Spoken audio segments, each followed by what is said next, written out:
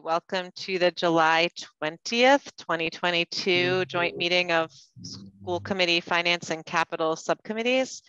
I'm just looking at the agenda. The first item that's up is approval of minutes of the June 15th, 2022 joint meeting of Finance and Policy. Can I get a motion on those? I'll move that. Any second? A second. Okay. Any comments before we go to a vote?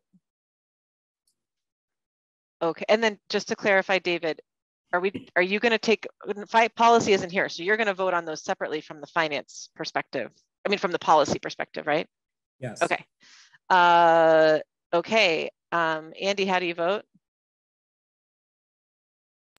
Yes. Nancy? Yes. Suzanne? Yes. And I vote yes. Okay, the next item I think is Helen's. Yeah, let me just see. That's approval of the minutes of May 24th of the Capital Subcommittee. Do I have a motion? I'll move it. Okay, and a second? Oh, I see. Anybody can do that? Or just the Capital Subcommittee? Oh wait, Suzanne, you can't move it because you're not on Capital. Well, but she was then. Sorry. To make it not worrisome, I will move it. Okay. Yeah. And Andy, do you want a second?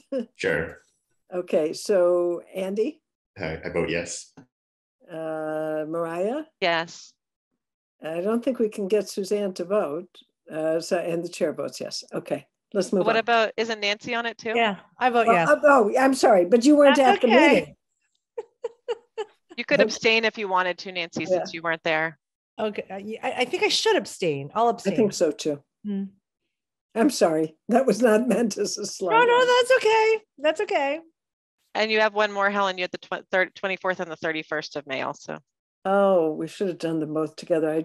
My screen was covering it. Okay, so I'll move the minutes of the 31st. Second. Okay, so Mariah? Yes. Andy? Yes. Nancy? Abstain. Good, and the chair votes yes. Okay.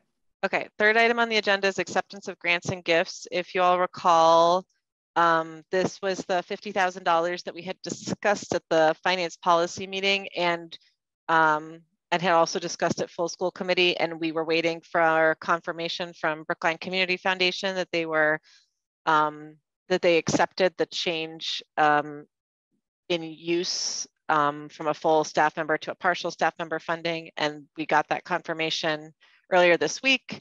I don't remember who was on the email, but it was sent to us that they accept that change. And so we need a motion on acceptance of that generous grant. I'll move It's it. a motion to recommend to the school committee. I'm sorry, you're right. Motion to recommend to the school committee on that one. Suzanne, you're gonna, okay. Do we have a second? Thank you, Andy. Andy, how do you vote? Yes. Nancy? Abstain. Okay. Oh wait, was that? This is on a, no, this is on a grant that we are now. Grant. Yes. No, that's a yes. Okay. Vote yes. Suzanne? Yes. And I vote yes.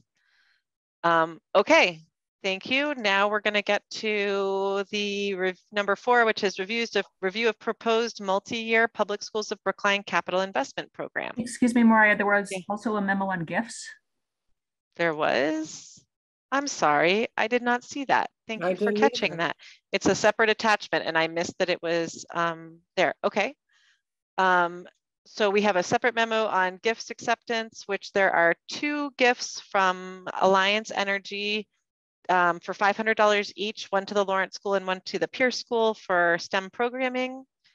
Do we know how only those schools apply? How does that work? Does anyone know? Do you know why it was Lawrence and Pierce? There's nothing about that information. Who is Alliance Energy? I do not know who Alliance Energy is other than it's a big company. It's a big company? Yeah, global partners, your local Exxon Mobil station. Oh, I think this might be the thing that Elias Audi involves with that nominates schools for. Do you remember, David? Vaguely, I think it might be that, yes. Okay. It doesn't, does it come with any strings attached? That is an excellent question, and Sam is not here. And is Donna here? Sam is gonna be on. I think he was Okay, driving home. Donna, do you have any information about any terms and conditions of this grant, or is it unrestricted? I apologize, I was trying to unmute. There were just two sheets for each school congratulating the schools. They should have been attached to the memo. It says— They were, but there's not much information there. No, that's all I have as well. Your school has been awarded a $500 grant through our partnership with the ExxonMobil Educational Lines Program. Your school was nominated through a collaboration as the local ExxonMobil distributor in your local Exxon station located in Brookline. I don't see, let me just see. Why don't we put a pin in this one? Yeah. And we can either, if we get the chance, we can come back to it today, or we can get a little bit more information about any sort of restrictions on the funds and any more details, and then bring it back. Is that okay, Donna? Sure thing. So Okay. Restrictions and more details. Yep. Yeah, if the principals applied for it, or if it just came, out of the blue, or. Yeah, any of the details. We had asked before for grants and gifts to get a little bit more information on them in general. So I think it's great that we get that here. Will do. Thank you. Okay, now we'll go on to, thanks Robin for catching that. And now we'll go on to item 4, which is the proposed multi-year CIP. So both Mariah and Matt and Charlie, to the best of my knowledge, have been working on this, these spreadsheets, and Matt specifically trying to help us to understand the things that the principals, the wants and the needs in the different buildings. And I guess the best thing is for Matt to go through it, and then we can talk about what we want, what our next steps would be. Can I ask a question before you start, Matt? Is Sam joining us? We can't hear you, Matt. Yeah, we can't hear you. You're not on mute, but we can't hear you. I talked to Sam about— Sorry about that. There we There's go. a little thing here that sometimes I accidentally hit the button for my headset. I haven't talked to Sam since this morning, but as far as I know, he'll be there. So I talked to Sam at 3 o'clock, and he was driving home to be on this Zoom. So he'll probably be joining the only thing us I can in imagine the next is couple of that minutes. Yeah. Okay. Is there, can we start, do you think, or is there a reason you want to wait for him? I think we could probably start, right, Matt? Just to start to explain, Yeah. did everybody get the spreadsheets, and could everybody open them?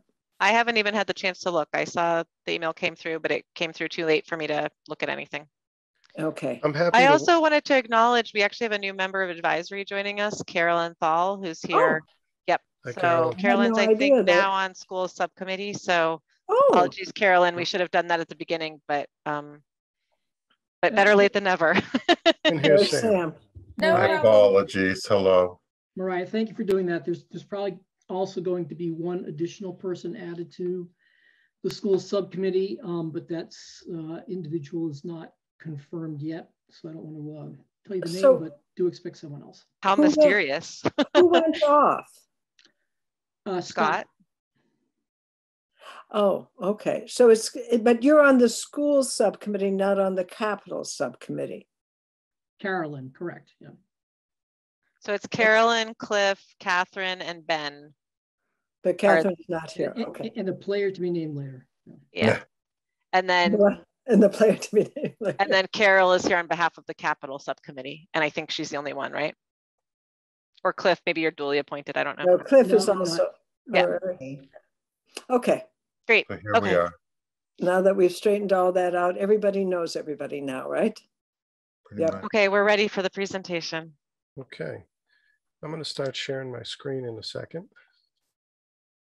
So you'll walk us through, Matt, or maybe maybe we'll provide both a little context here, if I can try. So the goal here, and then I'm going to let Matt run it. The goal, and this is similar to what I've done at least the past 20 years before last year, and I think Matt to some extent as well. The only difference here is it's cut by location, but otherwise it's 24 through 29. And what I had Matt do is, and I see on the right, it's a total for those 6 years. It looks like it totals to 35 million approximately.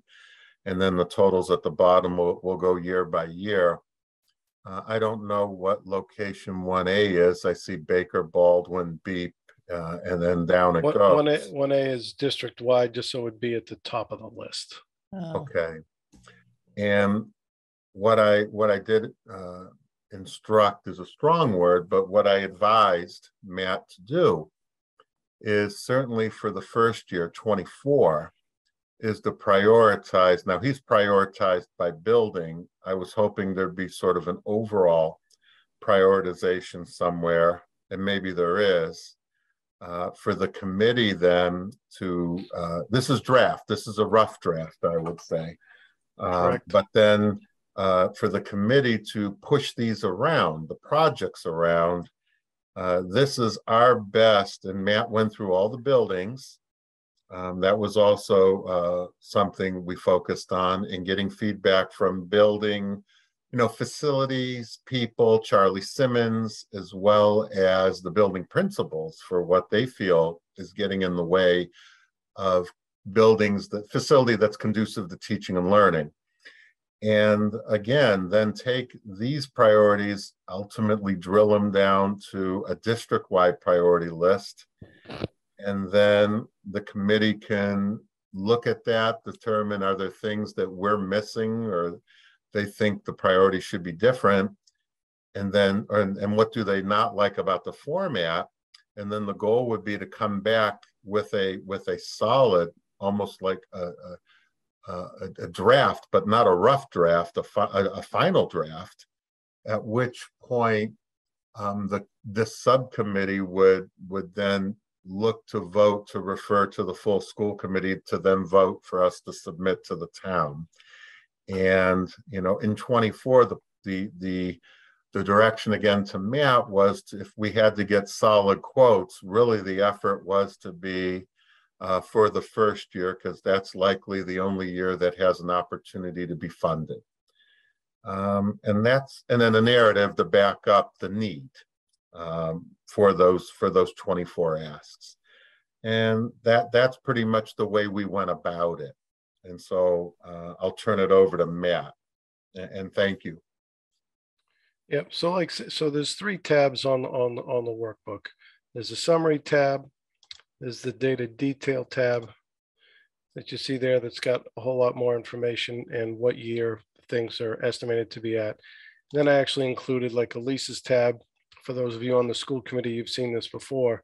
It shows our leases and what's out. I've color coded some things up the top, but let me run you back to the summary. So 1A is across the system, and the first priority for 1A, would be 2,143,000. And if you want to see what makes up that number, you just double click and it gives you a list. We have leases for classroom capacity, replace failing school furniture, replace some magnetic whiteboards, relocate the PSB administrative staff at 2 Clark Road to Newbury, cost for that, vehicle replacements, 2-way radio, and a HERA, and then which year those things are out. And things could be moved. For example, the vehicle replacement could be pushed out a year or 2. Haven't had that discussion, but had to put it somewhere in along those lines, right? So you can see the details. Things can be moved. The HERA plan renewal, not as flexible. We have to renew it every 3 years by state regulation. I'm not sure if it's a law or a code, but we have to have that for all of our buildings, the HERA plan. So some things are malleable. It's for asbestos management, asbestos containing materials and where they might be. So when somebody comes to work on the building, they can be aware of where there might be asbestos that's generally encapsulated because it's not allowed to be loose, but it's just. So as we have new buildings, this becomes less relevant, correct? Pretty much.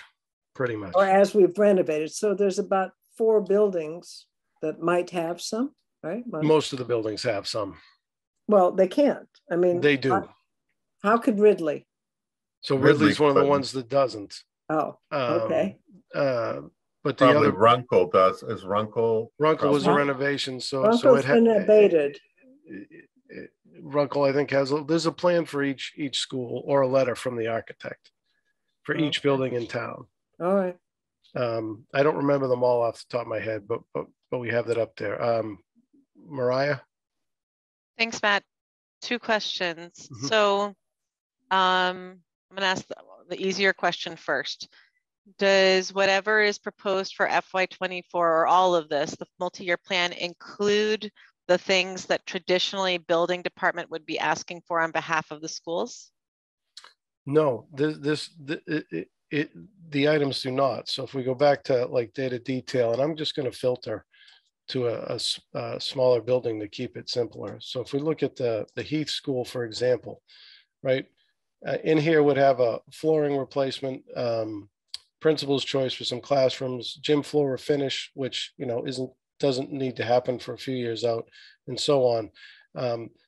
These are mostly cosmetic things or other types of repairs. It's not necessarily mechanical and attached to the building, like windows and window shades are, but I'm going to ask. I'm going to ask though, if it's. I mean, maybe people will disagree with me, but I personally would like to see our ask be inclusive of Charlie's stuff, so that we are understanding our entire scope of things that are being asked for on behalf of the schools. Okay, I got to get that from Charlie and what that's going to be. Because I mean, maybe other people feel differently, but that's how I feel about it. Is like, it's often a surprise to come to a CIP meeting of the town and they say, oh, well, I'm making this up, $300,000 on behalf of the schools, but it's not stuff that we necessarily have ever talked about. And if I had $300,000, it might not be the things that we as a school committee are prioritizing. Well, let's stay on Heath, and I don't disagree with you. Actually, I see Runkle at the bottom where this is a Heath cut, but let's take that out for a minute. To Mariah's point, and again, this is why this is, I would call, a rough draft, is, I had made that assumption that you said, Mariah, and I know that Heath needs an electric service upgrade. And I would have expected to see that here, and I don't. And so, now here it is. On the list. Sorry, Sam. I had to scroll up. Okay. So then what isn't on here that would be from Charlie? So if you have all this stuff, then what isn't? So a building envelope, rotation cycle, elevators that have a rotation cycle. And those are separate initiatives that are already baked into the CIP, correct? Yeah, they have different warrant articles to cover those things. And they're a combination typically of like school and town buildings.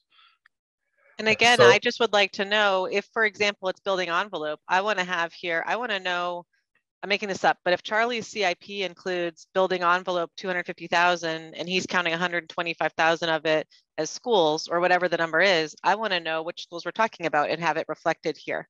He usually does, I think, list for the CIP, and help me, Cliff, or Carol. But Helen, it's not present here. No, it's not when we look at it holistically. I'm not arguing with you. I'm not arguing with you. I think it is. I think the information is readily available. It's just not here as we're looking at all of it. So it's not.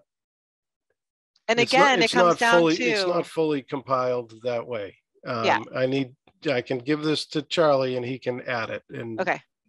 But so that would be, he may need to be directed by the school committee to add it, because he may not want to, and because he'll say, I already do it somewhere else.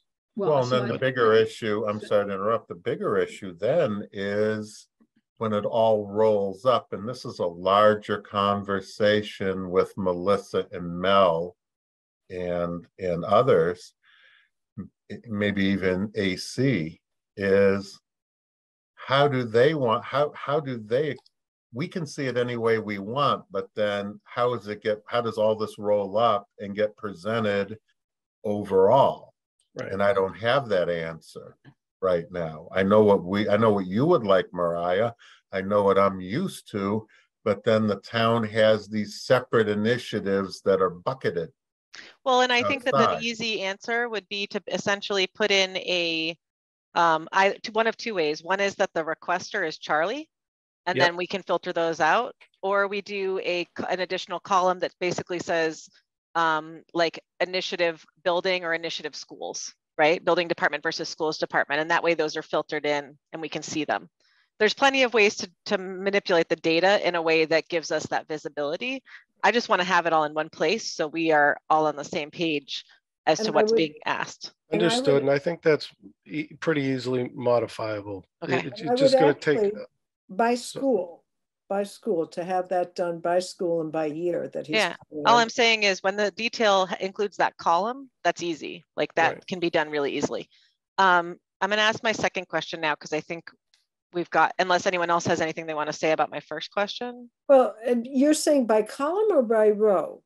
Like Helen, you would build in a column that says, for example, will you just insert a column in right now? Yeah, I'm gonna. Yep, and then put in a label that says something like requester, or we already have requester, so like requester. department or something like that. And then the first one like might be the schools department, and if the second one might be building, all the way through you label it with either building department or schools. Okay. And then you can filter on it. So at the end we could present, oh, these are the things that building department is requesting on behalf of the schools. These are the things that the schools department is requesting on behalf of the schools. So it'd be pretty straightforward. Okay. Bear with me, I'm just adding something. Yeah, okay. This is Carol. Can I just ask one question? How are these things different from the category school rehab upgrades? Or is this what you're using to populate that in the CIP? This would be the list of all the things that would be there. And when I go back, you can see that we've included the things like leases that would normally be in its own warrant article, classroom capacity, or some other things, trying to get them all into one list to Mariah's point. So we've got a brick repointing going on next summer at the Lincoln School. And, you know, I don't know how much that costs, but I'm gonna put it in at $100,000 for now. So 10. Shouldn't that go in the right? You should copy the formula. Exactly, it should go right there, and then the total should sum automatically. Yeah, but it was in the FY23 budget, but it's not going to start until next year. So you pop it in 24, and then the total would copy. Correct. It's done. Okay. Wait. Matt, can I also and Sam, can I also request that those of us on the AC get a copy of this? Sure. Well, once it's approved by CI, yeah. I mean, this is in draft mode for feedback. Yeah. Ultimately, you're going to get it because it's going to be a public document, or it's polished version. If you wanted feedback from us, it's hard to give that on the fly to something with this complexity. That's all. All right. Yeah, I mean, this is more or less the same thing that we've been talking about for a year. We just didn't have all the full data on it before, but we had it in Google Drive and we presented it in earlier meetings. I'm going to ask my second question. Sure. My second question is, can you show us what your proposed FY24 ask is right now? So it's the bottom. It's not an ask. It's the bottom. We're at 3,585,000. Tried to break it up relatively evenly, and then FY25.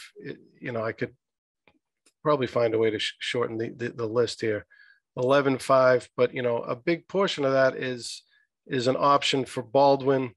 Do we want to wait? Do we want to push that out further down the line? Other big things too. Show us options. Yeah, there are some other. Lynch, I see for $1.25 million. I don't know what that is. Or BHS, I'm sorry, not Lynch. BHS. Yeah, that'd be a variety of deferred maintenance items that weren't part. And BHS is yellow, folks, because that's the one school that I really haven't had time to update. And you have 1.7 million for Lincoln in that same That's year what I too. was seeing. Yeah, down in there. So Okay. that number we could talk. So here's a good one to talk about for now, right? A lot of those items are basically the facelift items. Let me just Correct. quickly put that in dollars so it's easier to read. You know, do we want to do the facelift for the building that's kind of in the middle of its useful life at 27 years old, with paint, flooring refinish, and some millwork and ceiling tiles, that type of thing, and have it feel like a new school largely on the inside?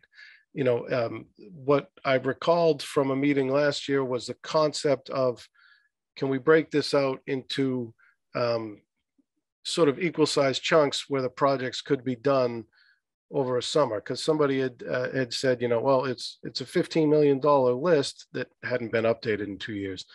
And, you know, how, you know, can we get that all done if we just did it in once? And the answer was, well, no, because there's not enough time in the summer to get all that stuff done. You have to sort of Right. We talked about out. setting up as like summer slammers, and you would either go by like paint across the district or all in one building. We talked about that. That's right. Carolyn's been waiting a Yeah, little bit. Carolyn? Thanks. I have a couple questions that are related. The whole category of classroom capacity, is there, and it's, I think you said that's leases. Is there any lease that's not for BEEP? And if there aren't any leases that aren't for BEEP, I guess I'm just wondering the background on why that's called classroom capacity. This isn't really a criticism, just a comment. I find that confusing, and I think other people do too, that's BEEP. I can explain that to you. So those monies were originally for Charlie to create new classrooms at Baker, at Lawrence, everywhere around the district when we were experiencing huge enrollment growth. And so he would use that classroom capacity money at the time to fashion new classrooms, basically. And what would happen is, as we fashioned new classrooms, the BEEPs that were in those buildings got kicked out.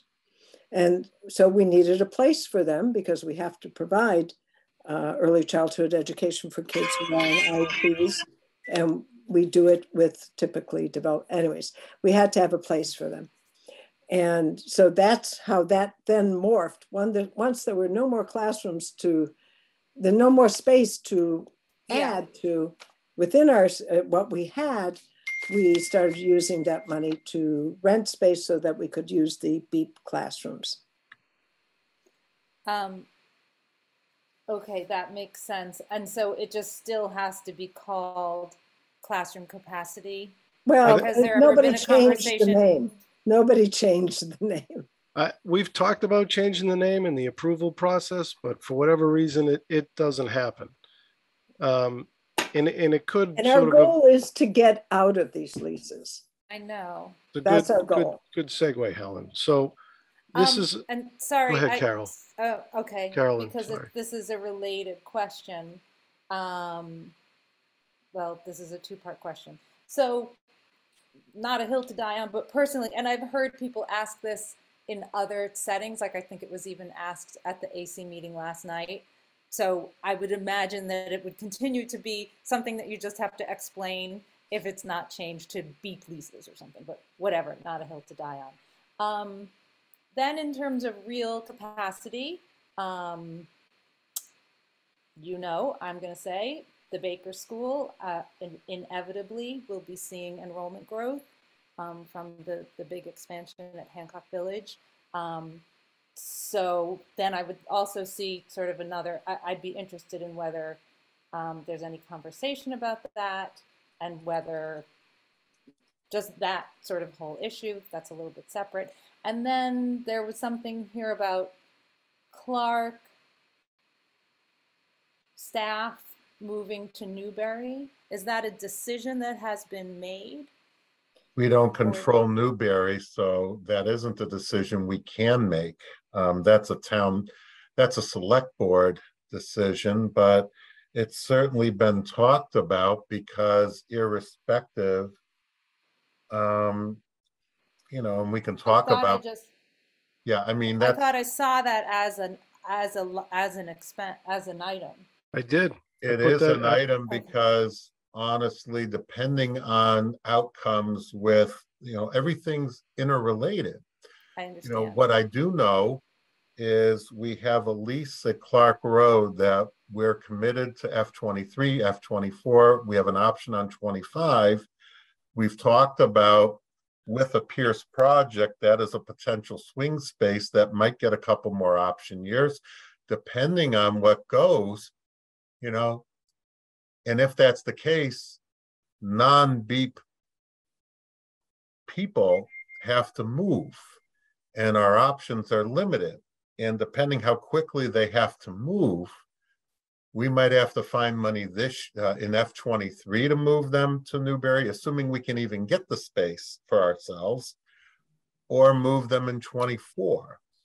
And then it would be an ask for 24. So that's the assumption Matt's making, because we have to, if you don't put it in there, then you don't have it. Okay.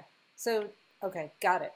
It's on there, but that obviously doesn't mean that it's happening. This is It's the a early. This potential. is an early preview of the FY24 budget. There's a lot of questions for the committee to provide some direction, because ultimately we've got to prioritize things down one way or another. So we'll stay on leases for a minute. We know the Clark Road lease comes to an end in FY24, and FY25 is an option year. Should the Pierce project proceed and some of those students are relocated there and we extend that lease, then we could be there through FY27. And that would have, 3 grades of Pierce there and 4 BEEP classrooms. But in the end of FY27, those folks all have to go somewhere. So are they all going back to Pierce, or are they going somewhere else? And then the staff here, if Pierce students are moving in, then the staff that are in classrooms here have to move out. And the only property in town that has the capacity to hold almost 40 folks would be Newbury. So, there are some assumptions there, but it's not a done deal. None of these things are done deals. They're plans that need to be approved. And then sticking with leases, folks from the advisory have been pretty consistent my 6 years I've been here about reminding us that you shouldn't be in leases. And, we're in leases because we needed a short turnaround and a place to put folks. The school committee's got to help us with some direction on where we're going to go. How many BEEP classrooms do we want to operate, and where do we want to put them? Do we want to put them in new spaces? Do we want to fit them back into our new buildings? It's easy when we open a Ridley or a Driscoll and there's new BEEP rooms built right in. And those 5 classrooms, sort of ask the question, do we want to stop renting from Temple, Oberhay, Shalom for FY25?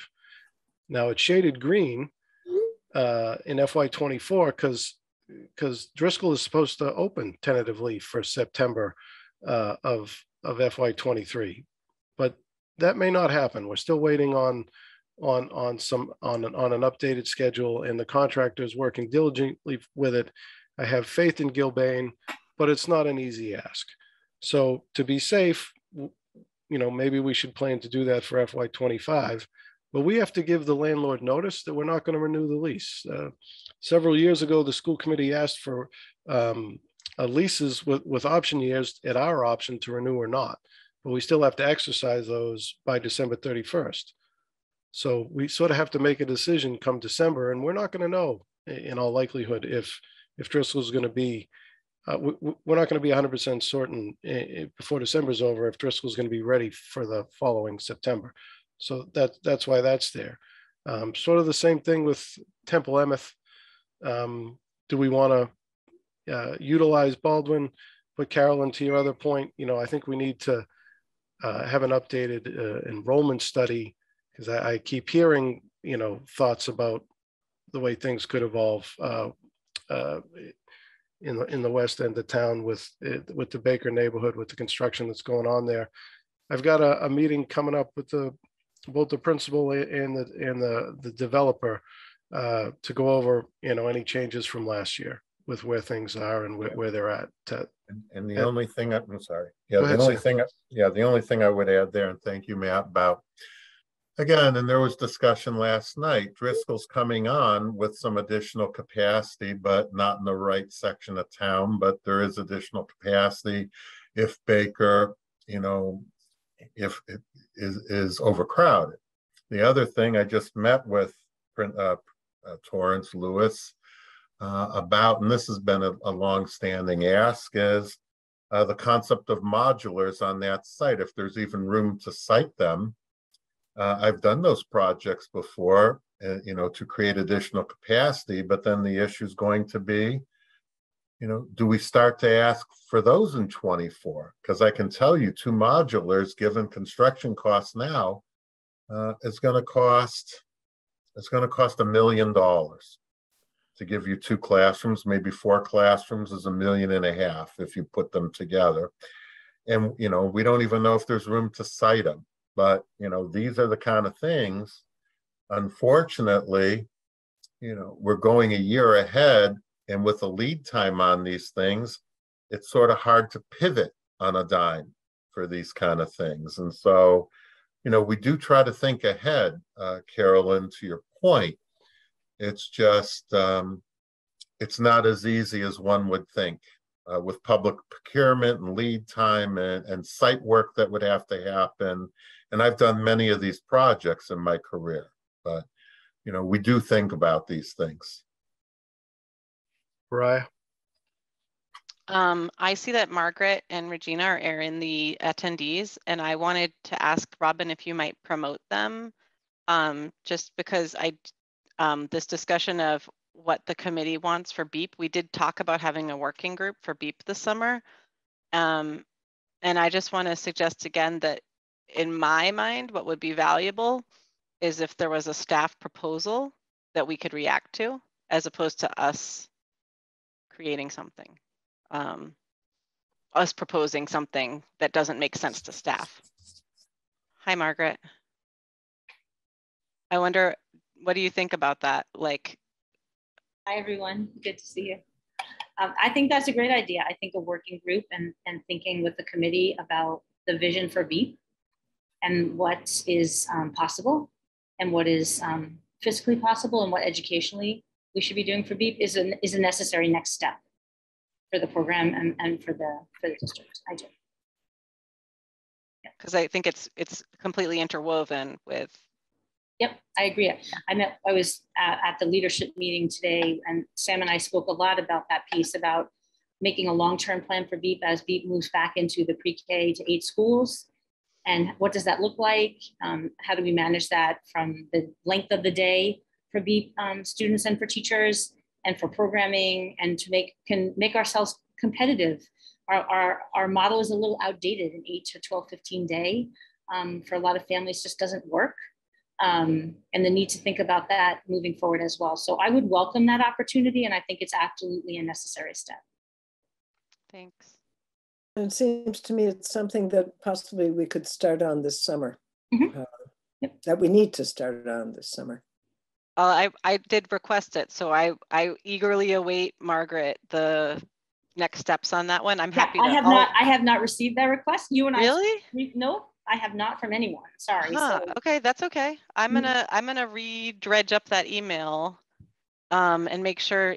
I thought you were on it, but maybe that was before you got appointed as interim. Yeah, I mean, I'm right. And so my interim role, I assume the actual role after the 29th of July, and Regina thankfully has stayed on for July as we're running our summer enrichment program at Clark Road. And that's children on site with teachers, and it's fantastic. If you want to get cheered up, come on over and see us next week. But yes, I would welcome that opportunity. I apologize for not reaching out sooner if that was an expectation, but I'm happy to. You weren't on it. Nope. So I will reply all on that one and add you. Okay, that would be great. Okay. Just while we've got Margaret here, we'll talk BEEP briefly. So, do we want to still consider reusing Baldwin for BEEP? Based on what we've learned between Driscoll construction and planning for Pierce and the cost to renovate the per square foot the Pierce historical building, being cheaper than tearing down and building new construction like the pricing that was used last year for Driscoll, we could estimate a lower price for renovating Baldwin to become a BEEP center. And do we want to study that? You don't have to answer the question right now, but that would be sort of that end of town and somewhat tied to whether or not we stay with Temple Emeth. BEEP at Lynch, you'll see a $355,000 ask here. And most of that is to reconfigure the ground floor for wheelchair access and to make the bathrooms ADA compliant. We have the ADA compliant park there, and we have some kids, but the building isn't too great for kids with physical needs. So it's not the greatest of matches. We've tried to get this through a grant from the state a couple of times, and it wasn't successful through help with the folks that work in the town planning and health department, and then a little bit for some flooring repairs. So you can, if you click on this, you can see behind each and every piece of it there. And I'm not sure if Margaret has anything else to add about spaces in the schools or rentals. Yeah, I mean, obviously there are some things we could do to spruce up Lynch and actually bring it into compliance for an ADA requirements. And I just really think to Mariah's point about thinking long-term about the plan for BEEP and what physical spaces you need, and would Lynch Center remain a freestanding site not attached to a pre-K to 8 building long-term, no matter how many BEEP classrooms go into the schools? Is that like a long-term option, a long-term consideration for BEEP? And then also thinking about the partnerships that we have at some of the other locations that are beneficial to some of our families. So while we're renting space at Temple Owned by Shalom, we do have a partnership with the Trust Center that allows families to have an extended day and options for summer programming as well. So there are some other considerations to think about, because it's sort of that complicated conversation around the educational piece and the care piece for young families that makes it a little bit more challenging. And I could add that last winter, Helen, Matt, and myself and Charlie did a walkthrough of Baldwin as a potential site for BEEP. And I do think it has opportunities. It is, I mean, it's a charming building, and the landscaping and the property is beautiful, but it does need quite a bit of renovation. Even for a BEEP classroom, which may not have the same technology needs as an elementary school building. So it would definitely be an option to think about. Suzanne was next, and then Mariah. Yeah, thank you, Matt. I just wanted to also keep in mind, where preschool education, early education is going to go in the future. So it may be that there'll be federal state money coming down for universal pre-K. I don't know, but we certainly need to have that as part of our conversation. I think we want to be able to take full advantage of that if money is coming our way or coming to people. So well, absolutely, Suzanne. And actually we have built into Ridley 2 pre-K classrooms, and into Driscoll 3, and 3 into the potential project at Pierce. And I just want to again reiterate that, in our new current building projects, we are having new classrooms, but that has always been, for the most part, our goal is to bring those early childhood classrooms back into the schools. And so right. I think some people have lost sight of that, if there's an extra building, an extra classroom somewhere, it won't be empty. There are places that we can use to extend the program as we look forward to what the community needs. So I'm just throwing some of that out there. Yeah, I agree with you 100%. And I think that within 5 years, 4-year-olds will be required to provide schooling. They won't be required to come, just as with kindergarten, but that would be my thought of what might happen. Mariah? Thanks. I wanted to comment on the FY25 $11 million year, Sure. which, as I'm interpreting it, and I think I understood this correctly, as you said, it includes the $6 million placeholder for Baldwin renovation for BEEP. And it also includes a $1.7 million, the sort of facelift for Lincoln that you mentioned. And I think there's another, and then there's another couple of things. And I wanted to ask what the rationale was for putting those multiple sort of large projects in 1 year, from both the operational perspective of having to oversee multiple large projects in 1 year, as well as the cost sort of cost spreading, I guess. Sure. So timing, so we'll start with Lincoln. Next summer, Lincoln would be closed for summer programs, because they're gonna be doing some brick repointing and some roof work. So where we have multiple buildings in town for summer programs, if people are going to be doing exterior work up on scaffolding and things of that nature, we don't need kids going in and out of that building. So since they were going to be closed for that, was going to try and see if we could piggyback on. So if we're making the exterior, sort of giving it a little bit of a facelift, and try to do the interior shortly thereafter for the second half of Lincoln's useful life. It's not, doesn't need to happen then, but that was sort of the logic with the timing for that. They'd be down for a couple of summers, and then it would sort of feel like a very well refreshed, or have that new couple of building summers feel. or 1 summer? Because isn't the point that you'd be doing the repointing and the interior work in the same summer? Well, no, because the summer, the following summer, that's a 25 budget, and the 24 budget, which is not shown here because I didn't have it, but that would be, so try to stack them one on top of the other, so it would be done, not necessarily at the same summer, because the planning and I think the bids are already going out for the Lincoln School, because the building department told me that they were coming in next summer. I don't understand. Already. Are you saying that you allocated all the costs into FY25, but actually it's a 2 summer program that would be split in half, more or less, between 24 and 25? Right. Okay. So then, okay. So that was sort of the rationale for that one, but that could be pushed out to other years. So the outside's done, and then whether it's 1, 2, 3, 4, whatever, how many years the committee is fine with, then the inside sort of gets refreshed. For the Baldwin School, I think I explained that one. So there's 7 million or 7.7 of the 11.5 difference. The high school needs to be updated. So there's sort of the. But again, I'm just asking about stacking them all. Like, what is the rationale for putting Baldwin in FY25 as opposed to FY26 or something?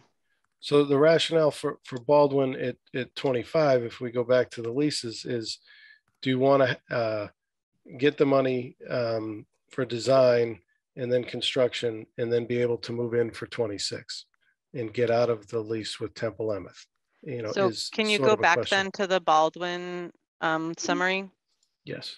So where is the money for the leases, or the design, the 75,000 in FY24? Yes. Okay. And then the 6 million is the actual construction to be ready for FY26 occupancy, essentially exiting Temple Emeth. That's a good question. I don't know how quickly that'll turn, Matt. It should be able to be done in a year if the monies were available. Okay. And the building's unoccupied. We've only got a few staff there now. Well, base is downstairs, and we've relocated some OSS people, but maybe, that's where they could maybe move to Newberry, but this is where everything is all interconnected. Okay. So can you also just mention like what the rationale is of the BHS deferred stuff for that same year again? Yeah, that needs to be updated. So for that's the one school I haven't really updated the list between what's going on in there for summer projects now and then streetscape next year. The suggestion I got from Sam was don't don't focus too much on BHS. They've had it sort of enough going on.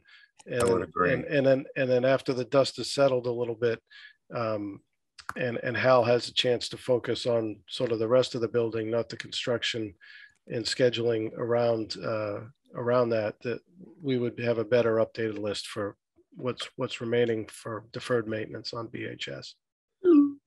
Okay, my request on that is that since we really don't have this information, that we push that deferred maintenance number out to an out year until you have backup on it.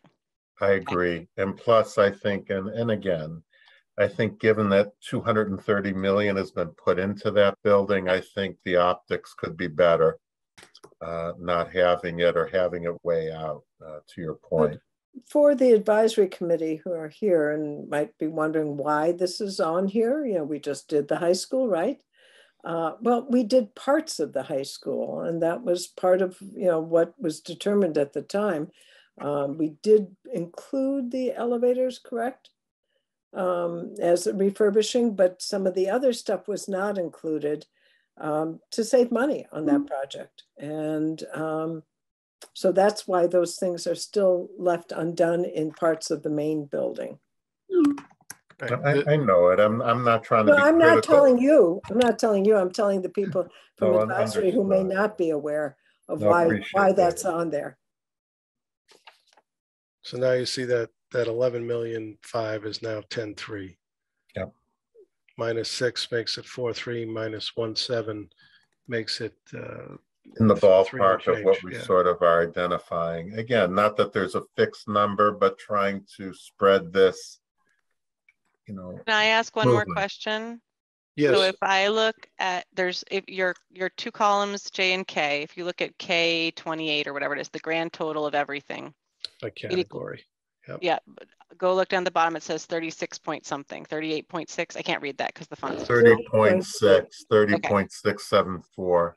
I just want to confirm, if you scroll down to the bottom of the blue one, is you'd have to add a total column, yeah.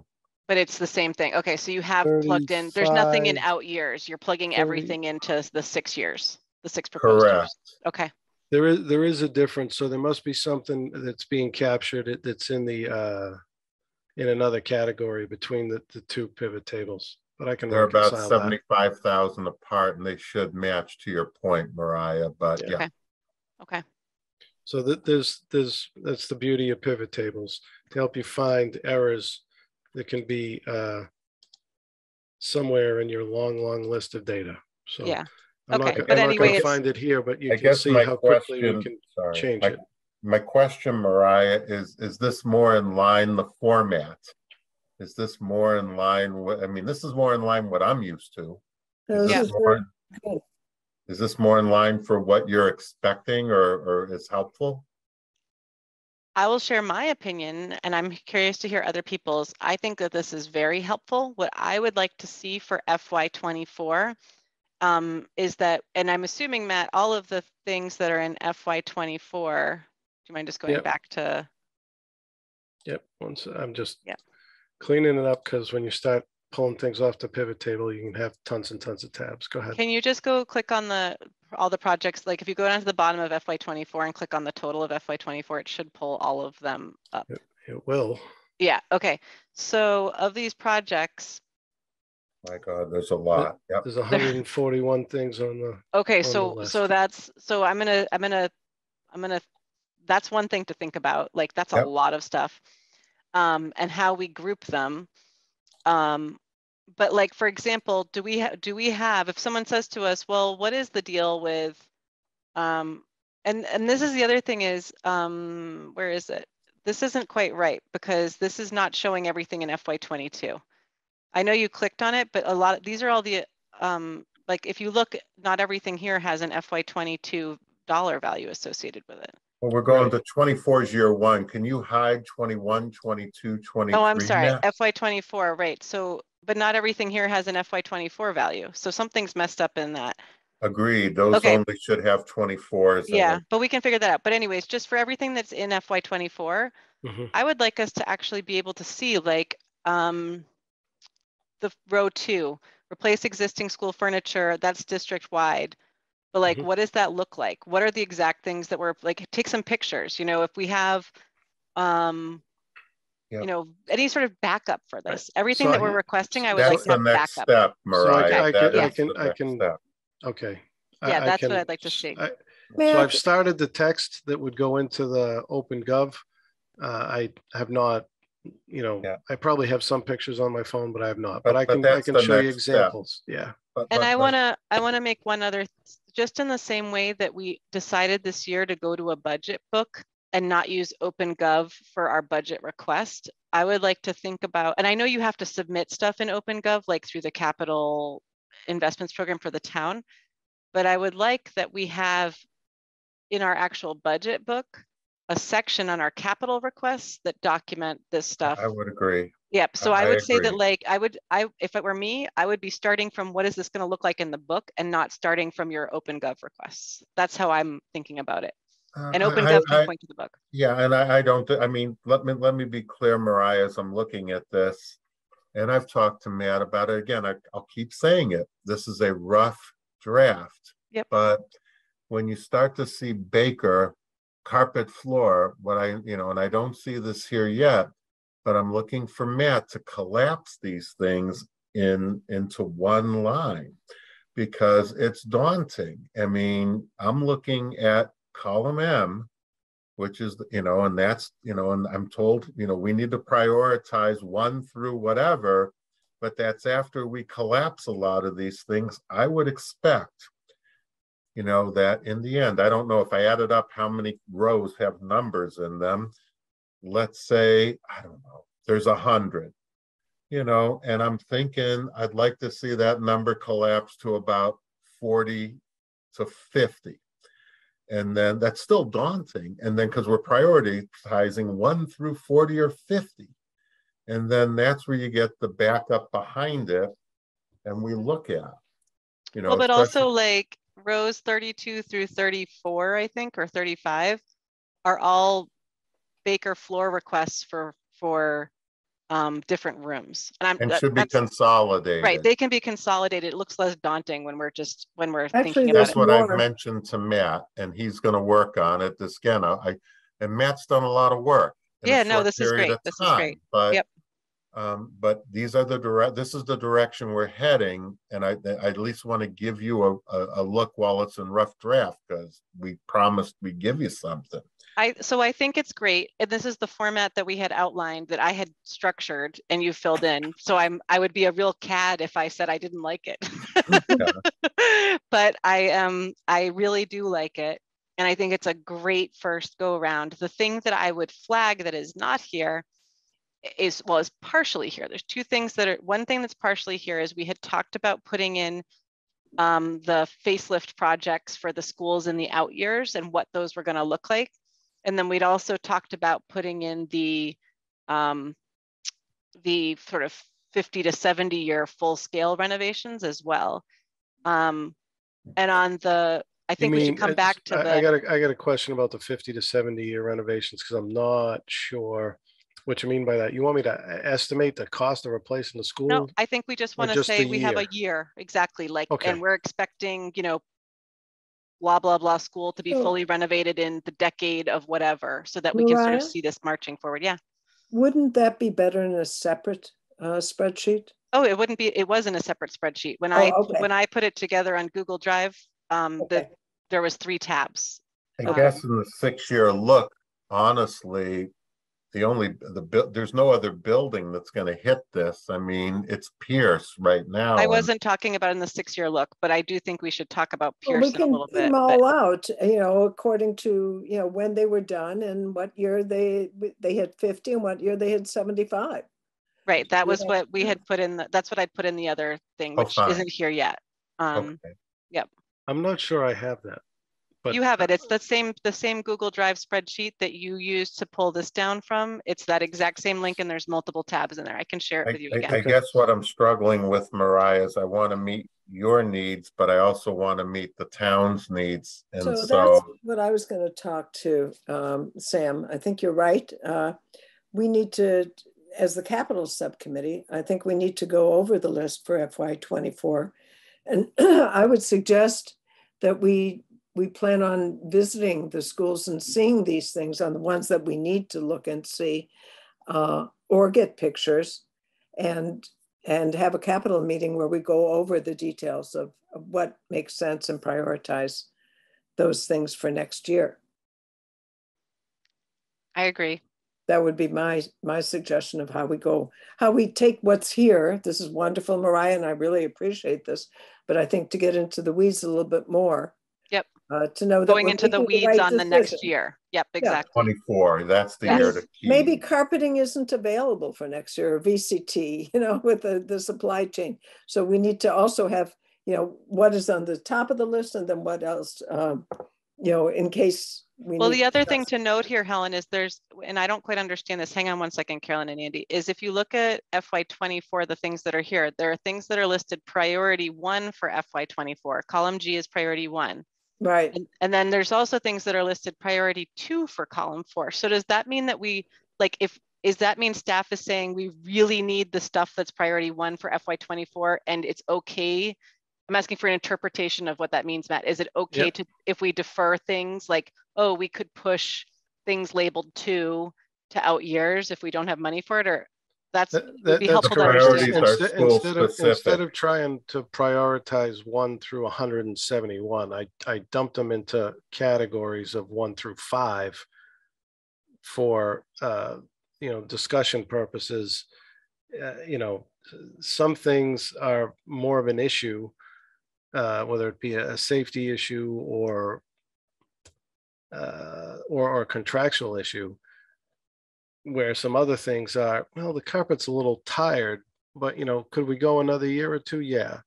Okay. Well, the carpet's frayed, and the chair or the desk leg keeps getting stuck in it, and then people are bumping into it and starting to trip, or the tiles are chipped and cracked and we need to replace them because it's a tripping hazard. So some things are needed more quickly than others, or they'd like to replace screens. Well, if there's 1 or 2 screens missing at a school, then that's a small maintenance issue. If half of them are ripped, then maybe we should probably consider replacing them all.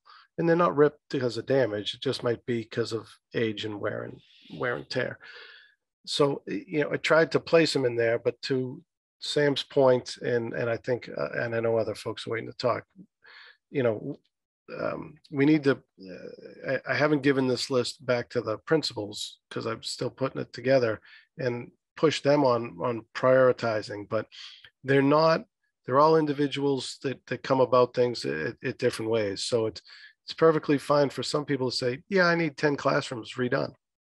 And that's what would be good for him, principal, he or she, but it might not, line up with all the other requests we have everywhere else.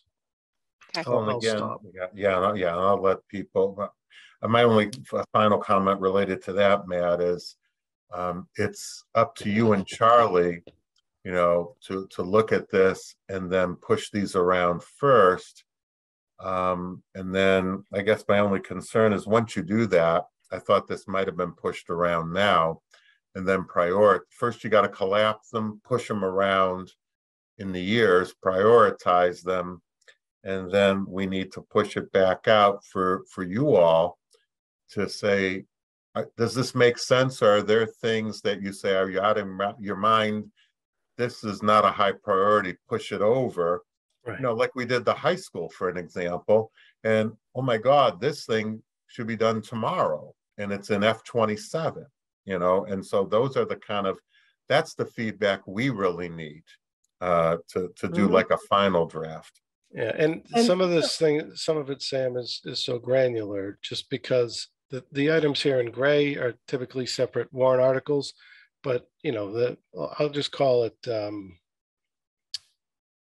of the 30 million, maybe 20 million are not separate warrant articles. They're all sort of deferred maintenance until we roll them up into making one. But when we get in $50,000 to go through the list of all the things and prioritizing, having carpet rolled up into a price tag of 40 or 50 for one school hasn't gone over so well, where we would try to parse it and give some of these things out to But I guess some the folks that point, the needed point we need to make, Matt, and again, I know Helen will validate this.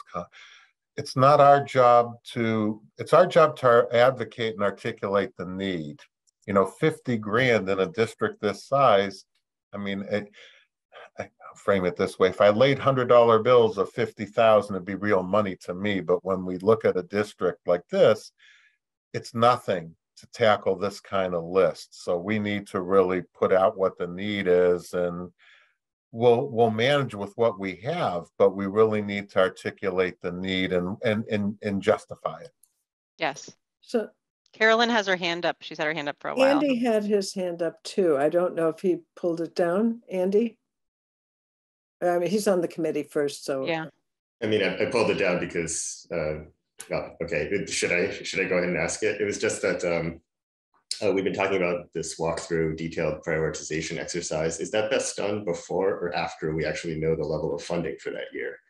Because it seems like a lot of effort to go and make, possibly a rank ordered list of everything, if it turns out our funding level is such that most of the list, is completely moot. My feeling is before, Andy, that's been my experience. Yeah. And the reason you do that is, again, your job, I mean, I'm sorry to tell you in this way what your job is, but your job is to advocate. And the appropriating authority's job is to give it. And if you don't get it, then that stuff pushes over. But you have to, if you ask, you might get. If you don't ask, you don't get. You don't, Andy, nothing gets appropriated without a specific request. So we have to have the documentation in place. Right. Carolyn, and sometimes more monies come in later on. And so, would we actually be submitting a request for everything on the list, even the lower priority items, or would it be actually an internal exercise to figure out what we lower priority items would not be in 24. That's the whole purpose here. Exactly. Only the highest priority would be asked in 24, and that's what we'd focus on. I see. Okay, so the total request would be nowhere near the 3-point-something million. That's the well, current but bottom line. What I would like to know, and we don't have this in the data details. Sorry, Carolyn, but like, and maybe you know this, Matt or Sam, off the top of your head, is there anything that's priority 1 that has been pushed to an out year?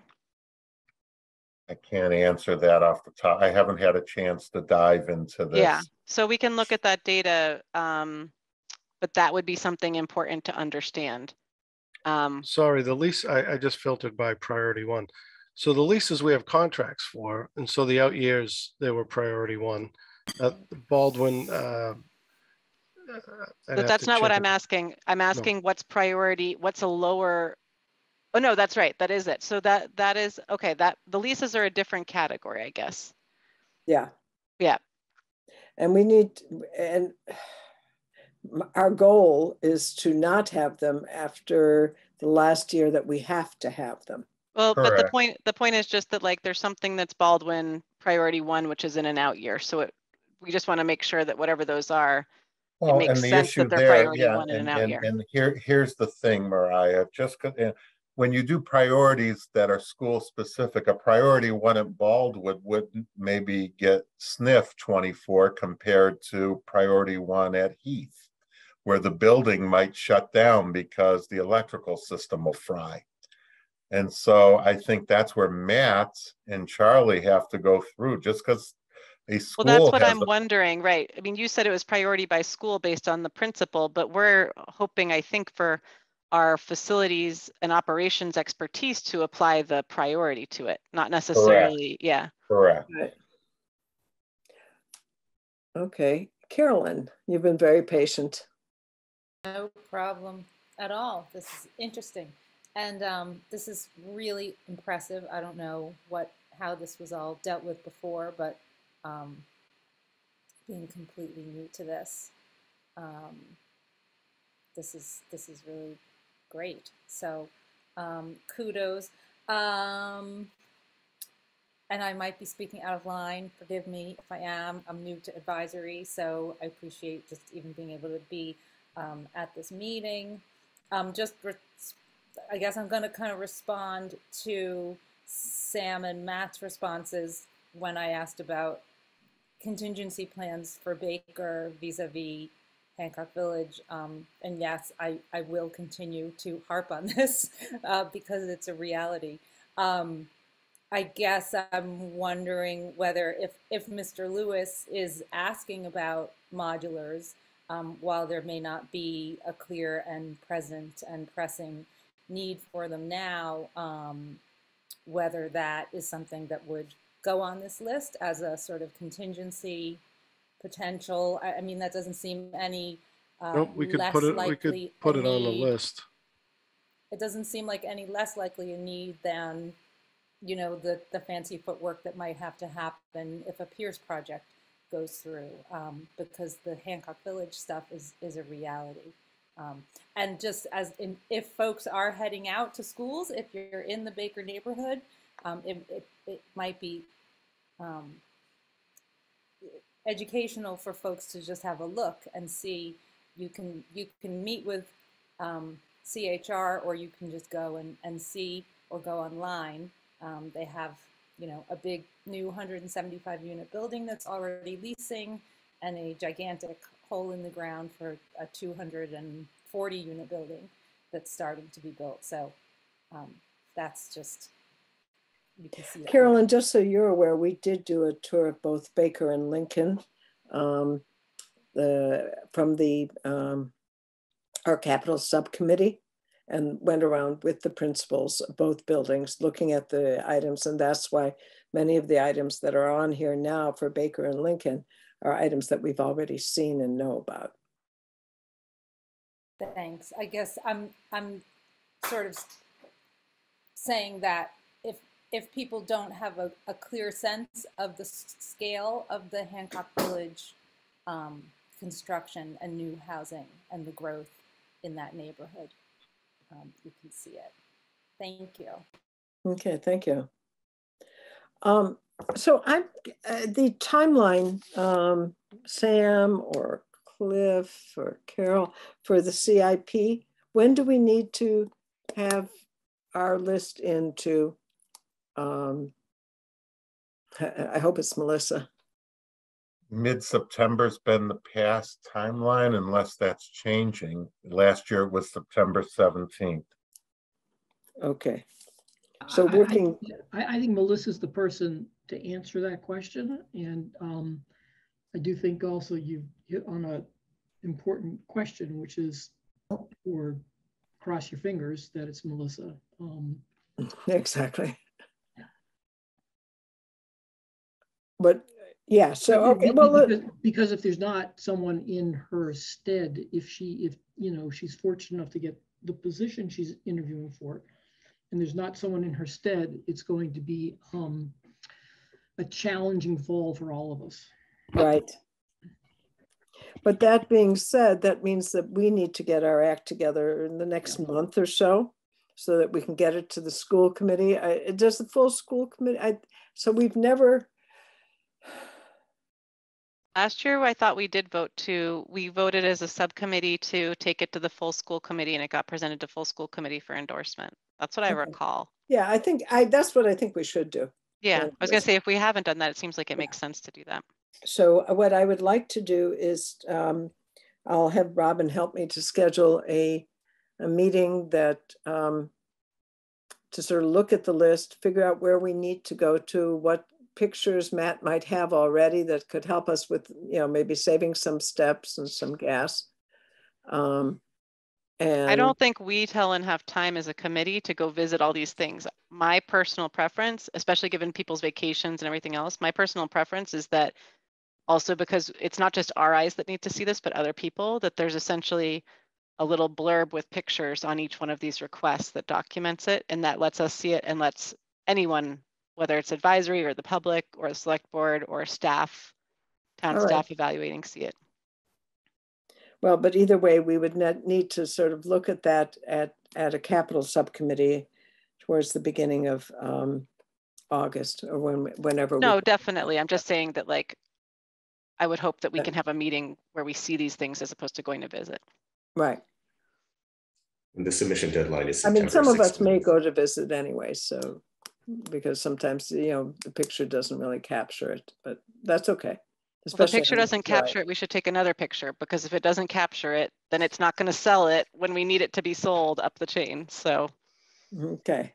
um, Does Cliff or Carol, do you have an idea of how much money will be in the CIP for next year? Is there any ballpark number? I do not.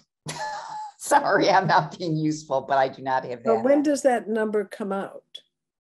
So, well, it's based on the free cash. It starts based on the free cash from the previous year, and I'm not sure when that gets certified.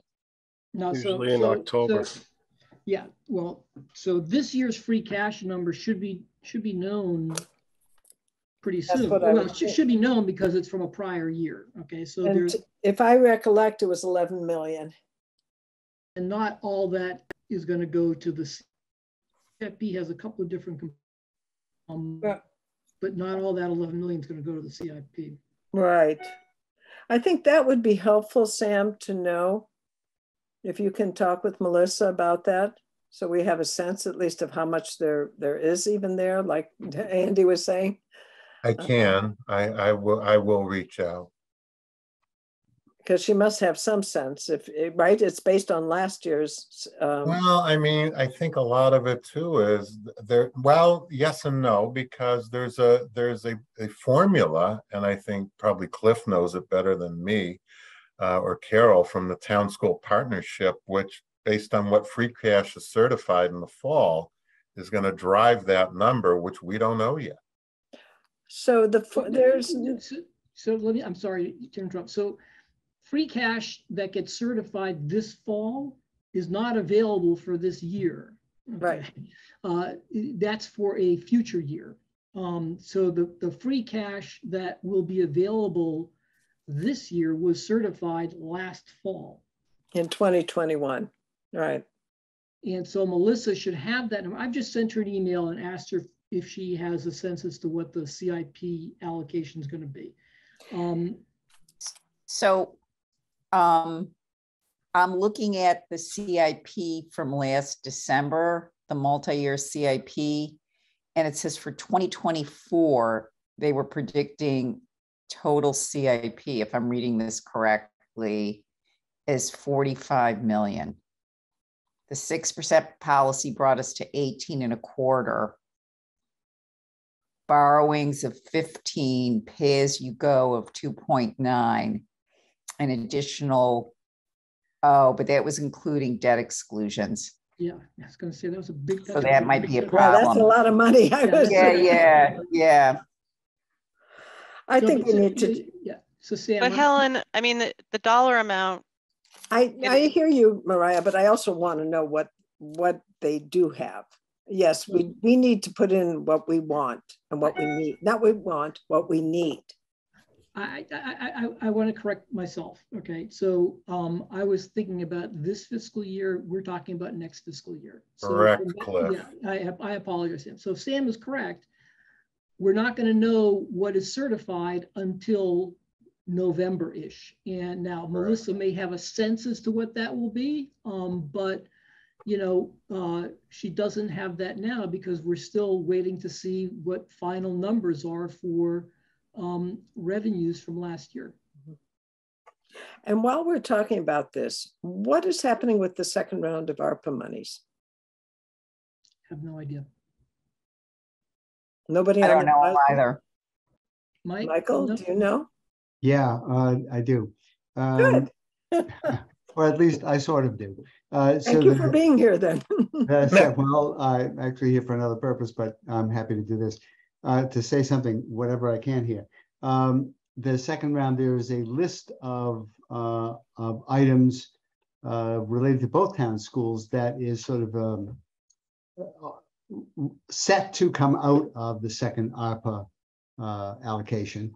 And it's a I have to go back and take a look. Let me go back actually, rather than stumble around. Let me go back and see if I can actually find the list so I can tell you what's on it. but we'll be, the Opera Review Committee will be meeting in a few months in order to take a look at that and look at what we want to do with the rest of the funds, and also to see whether any funds are coming back, because some of the organizations we've granted them to haven't used them. So give me 2 minutes. I will see what I can find, and if I can find something, I will come back in. Okay. Helen, I have one more thing I want to bring up that's missing. Yeah. On here, which is within the 6-year window, at least I believe it's missing, and that's the Pierce debt exclusion, which we've been talking about. And it's not listed here, but I do think it's easy to add.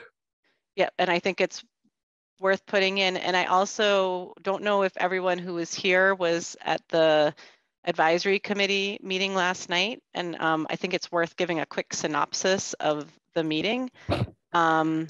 So I'm gonna try to do so and see what I miss. Cliff and Carol gave a joint presentation about the Pierce project based on the advisory schools and capital subcommittee meetings presentation that they got from the project team 2 weeks ago or so. 2 weeks ago to the day, I think, actually, from today.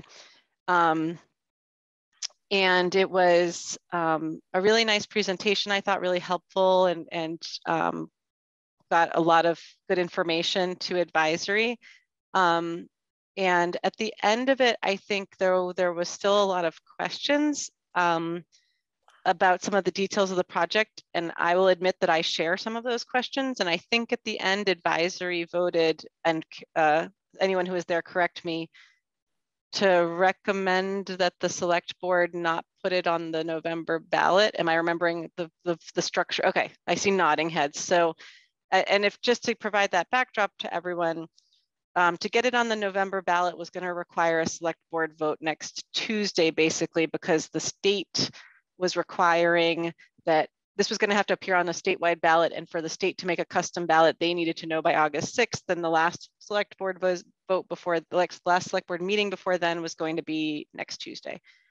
So I think it's worth recapping that and saying that personally, I feel okay about it not appearing on the November ballot, because I think that it's worth, in my opinion, having all of the questions answered, including my own questions, which are still a little bit pending. I'm frankly worried about the overall cost of it balanced against other school needs, including operating override. And I worry about putting all of our eggs in one basket. And that's, as a Pierce parent whose kids, I think my kids were in Pierce 12 years. And it's a really tough building. We know it has flaws, but I'm just worried about the cost and balancing that against other needs. So I think, long story short, it's worth putting it into this tracker. And then I also wanted to provide that context, and it might be worth, Helen, if you're open to that, having a little bit of a discussion about that, because it does fit within our 6-year window. Discussion about, I mean, tonight there's the school building committee meeting, and we will be talking about the advisory suggestions and what we can do and what we think should happen. I actually am in agreement with the advisory in terms of postponing it. I think it was trying to do it too quickly. We need to answer the questions that people had, because we have the answers. And we have done the work but it hasn't come out enough for people to really hear it and understand it, both visually and on paper. So that we are meeting at 7 o'clock. It was a pre-scheduled school building committee meeting. And the thought is that we will postpone the request to the select board until September. Probably, actually, we're looking at the timeline. I'd rather not go through the full timeline now, though I can, because we're going to be discussing it and it could change at the meeting, and I don't want to decide for everybody else on the school building committee about the timeline. But we were looking into moving everything forward and giving us time to really discuss and have really good presentations to all boards, including the select board, the school committee, and the advisory committee, and any other boards that we might need to go to. Mike, I see Mike and Cliff have their hand, and Andy. Carolyn, your hand is old, right? I'm assuming so. Go ahead, Mike. An old thing. Okay, I just want to I hesitate to interrupt this particular discussion, which I'm very interested in. But the non-competitive ARPA budget is basically $2 million and some change, and it relates almost entirely to staffing for grant compliance and administration, plus some remote access work that needs to be done in town facilities. The remaining portion will be looked at. The remaining more or less $20 million, a little bit less, will be looked at towards the end of the end of this year, and so that's the next bite for that. And is that going to be coordinated at all with the CIP? With the CIP, it certainly has a, what we use for capital certainly flows into, has an effect on the CIP, sure. What I'm looking at here, the $2 million, does not. It's not, there's none of it is capital. And that goes to the Brookline Community Fund, the $2 million? No, the $2 million is going to be spent on, well, starting from the biggest items are grant compliance and administration, which amount to about $700,000-800,000, something on that order. And then there's some remote access work. There's a contingency fund of $500,000 that we want to set aside for 2024, FY 2024. There's a bit of work on public buildings, salaries, that actually, the concierge, the person who sits at the front desk in town hall now in the lobby, needs to be, we need to be paying for that. It wasn't in the budget, and so there's a salary line in there as well. But there's nothing in here of a capital nature. It may very well be in the next round, but that you're not going to know about that until November at the earliest. Cliff, you took your hand down. Yeah, so I mean, I was just going to pick up on something that Matt mentioned really at the beginning of the conversation, and just so people didn't forget it. It's something that I've mentioned to Mariah before, but it's the idea of getting an update to the enrollment forecast, the Cropper-McGibbon forecast. At least, I thought I was very impressed with them when they did their work last time around. And, I guess there is a question as to whether, still being in the midst of pandemic-related changes, that a forecast can be as reliable. And I think that's a question to be asking the demographers that might be contacted. There's a lot of issues that could affect population, including overseas folks, that really could skew numbers one way or another. But there's also the fact that when the forecasters do these types of reports,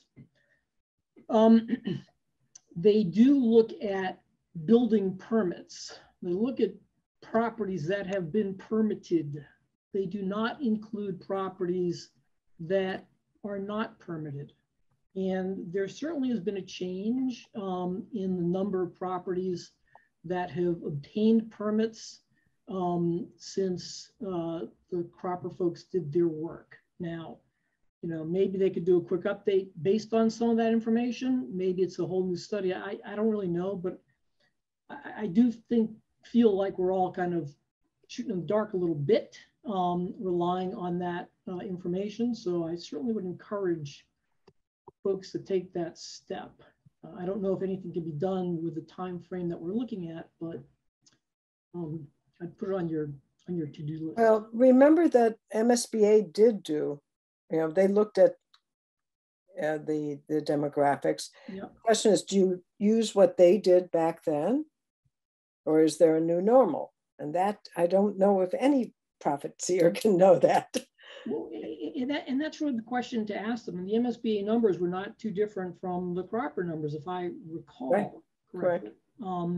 But, you know, I also, you know, just to Carolyn's point a little earlier, you know, the history does show that there's not a correlation between the number of housing units in Brookline and enrollment, because things do go in patterns, as we saw last night.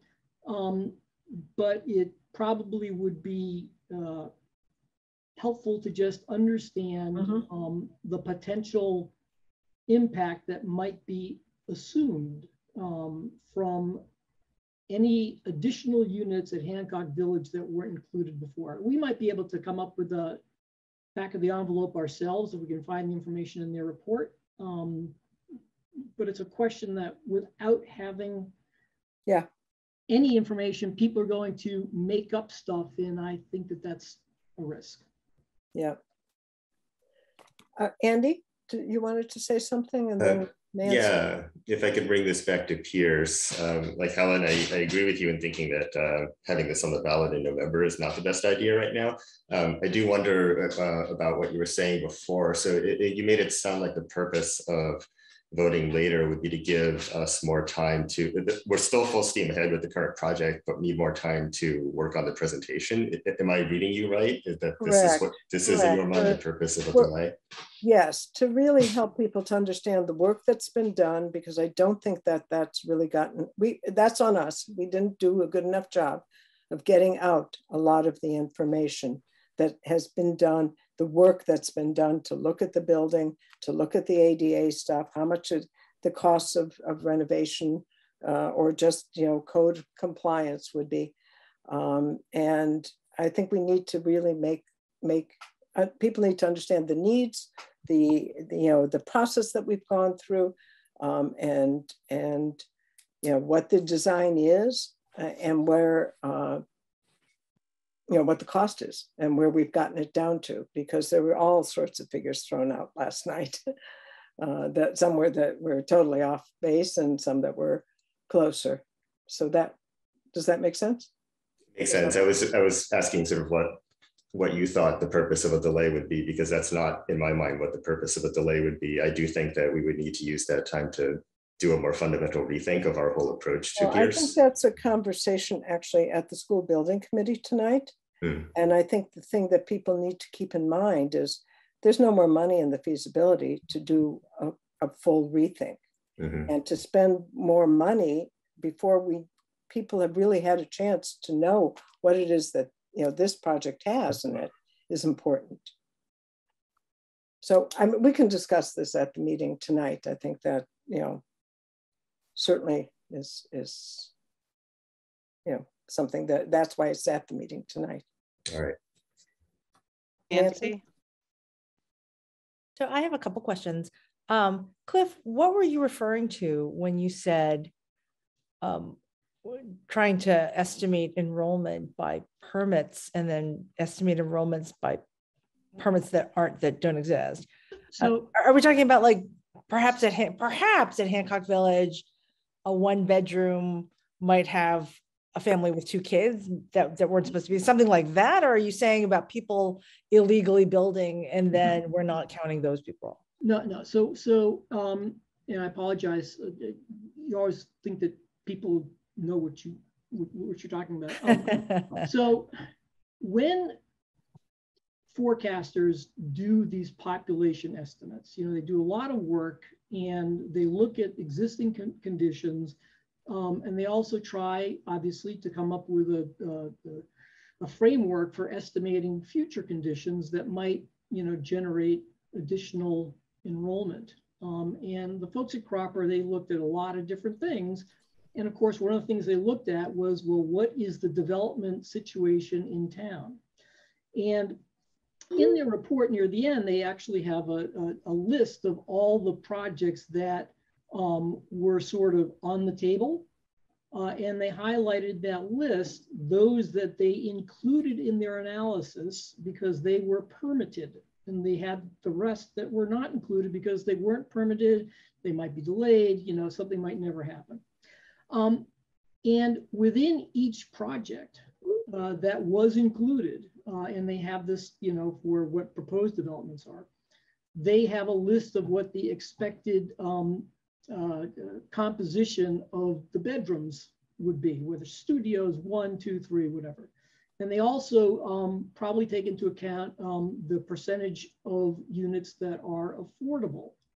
And what they then do is they look generally at history, you know, and come up with an estimate as to how many children would be expected to come from a unit, right? And it's, you know, less than 1 in lots of situations, or and over 1 in some others, and they include that into their overall forecast of what population in a particular catchment area would be.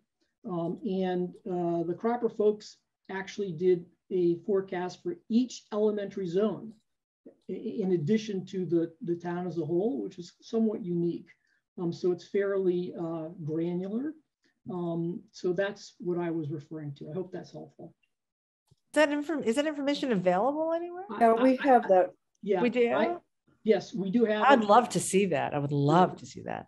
I think it may be in our website even. Okay. I can send it around to everybody. At the end of this meeting, I'll just, you know, send it to everyone who's on Robin's distribution list. So.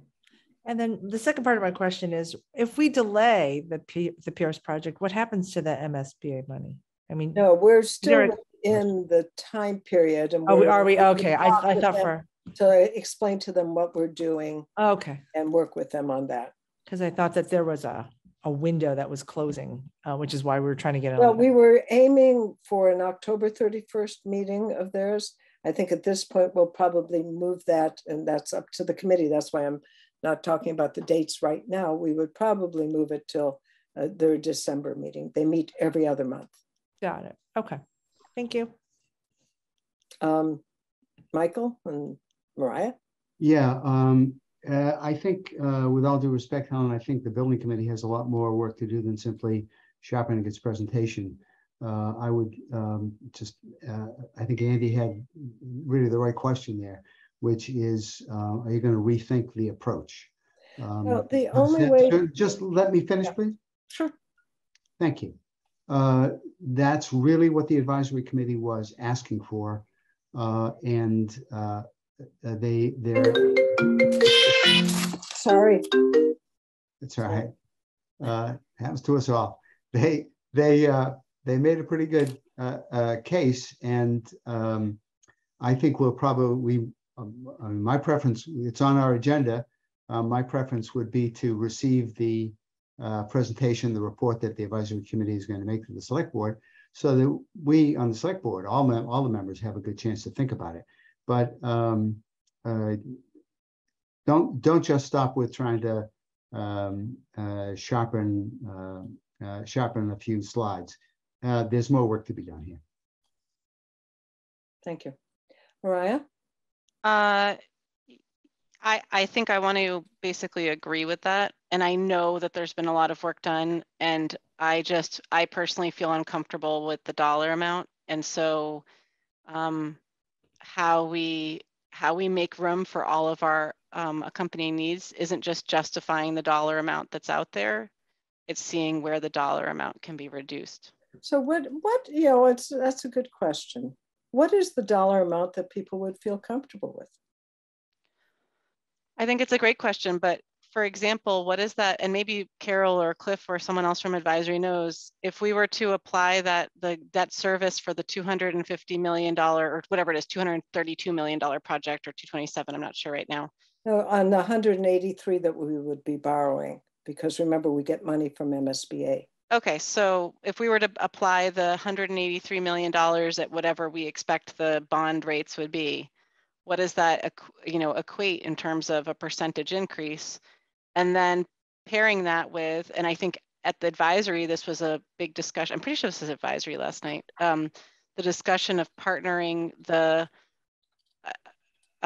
select board, saying that everyone would make it clear what the dollar or the percentage or dollar amount of the capital requests would be, in concert with what was sort of maybe an estimate on the operating override.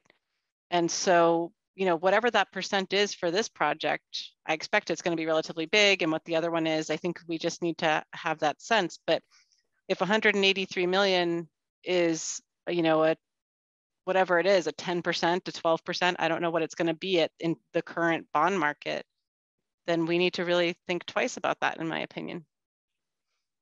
That's just my opinion, but that's how I feel about it. Maybe it's not my opinion based on Carol's smile right now. Carol? I was just gonna say, I don't have those numbers, and I could probably do a back of the envelope if I just took you know, an interest rate and 25 years and $185 million and get back to everybody based upon last year's tax roll. But that doesn't necessarily help with regard to what an operating override request might be. I think that's sort of. But I think I was saying partnering it with an estimate of what the operating override request would be, right? Yeah, if we actually have any decent information on that. But I'll try to do that calculation and, you know, come up with my own back of the envelope. Melissa's out of town, you know, not in the office right now, and I'll run it by her, and, you know, we'll have some sense. Carol? I think, you know, I'm agreeing with what Mike said and Cliff.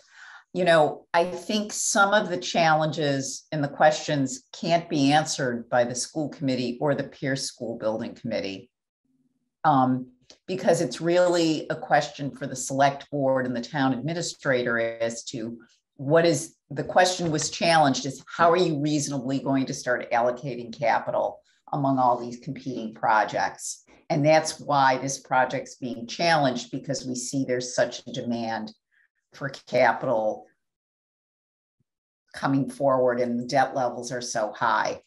So I do think it's important that the school building committee and this committee think about what would be the bottom number you would need to make it better, not optimum, not what we're looking for, but what would be an improvement to the situation that would make a difference.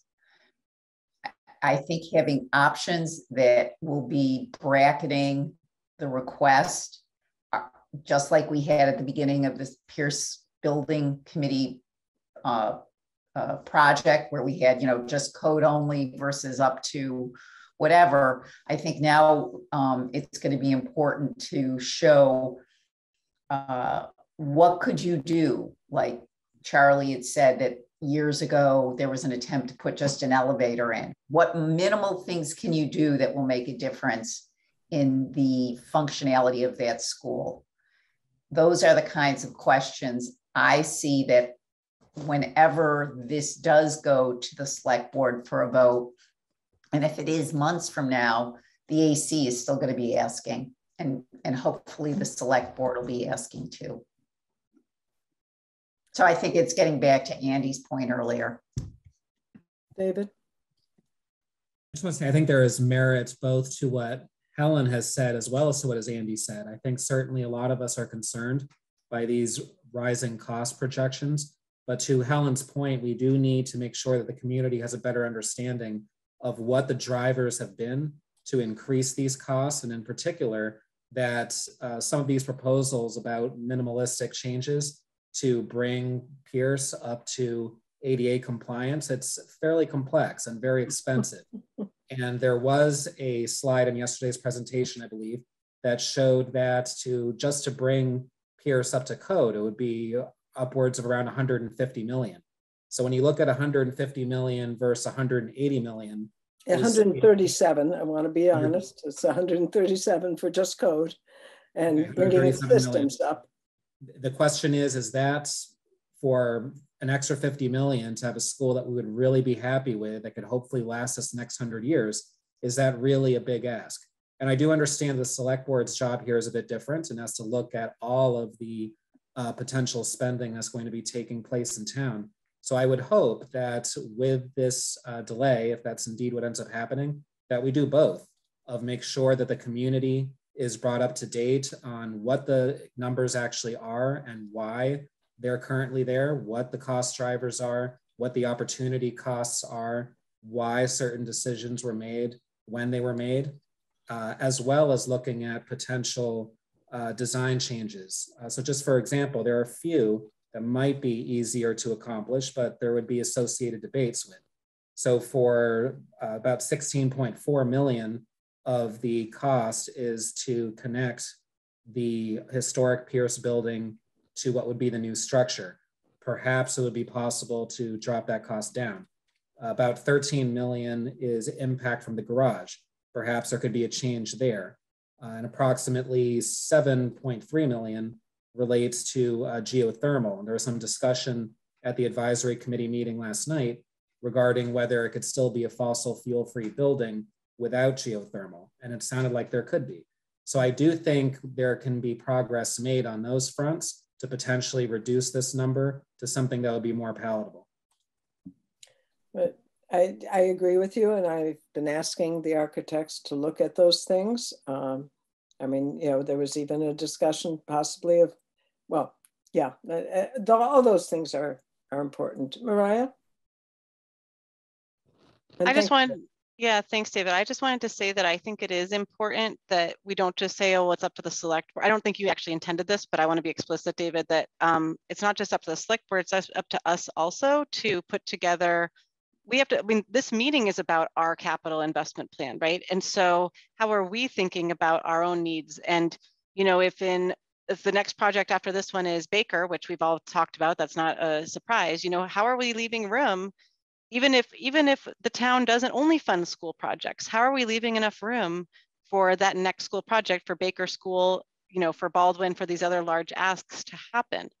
And so I am conscientious and concerned about putting all of my eggs in the Pierce basket and not having enough room left for these other critical projects as well.